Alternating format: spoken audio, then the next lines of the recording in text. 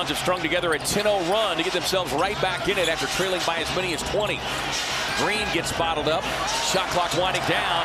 Nurk with the block. 4-point ball game. Giddy on the move. And Wiggins ahead of him. Good block by Nurkic. And there's some of the dirty work that he continues to take care of. And because of the way he handles the basketball, he's so low to the ground. He explodes with that first step as Nurkic cuts off the lane, gets a steal. Olynyk swings it over to Quickly, who's got a double-double. Drops it off inside to Agbaji, and Nurkic slams the door.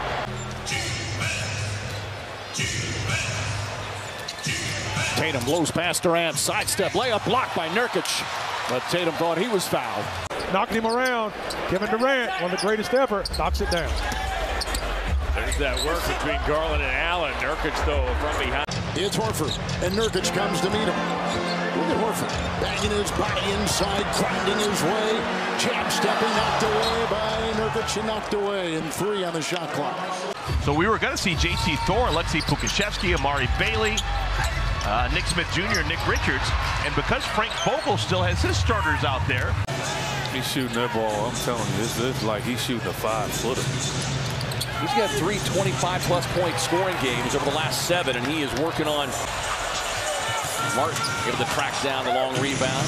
Reed on the drive inside, and Nurk breaking out the eraser for the block.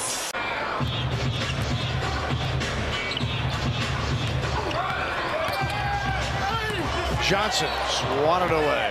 He's also one of those guys, Bill, who can make excellent passes from the high post area. Collins trying to get his footing. Blocked. Nurkic a piece of it. That's Giddy. Hard charging right to the cup, but Nurkic able to recover. He had the block. Wiggins, the loose ball. As Holmgren is going to glide his way to the cup and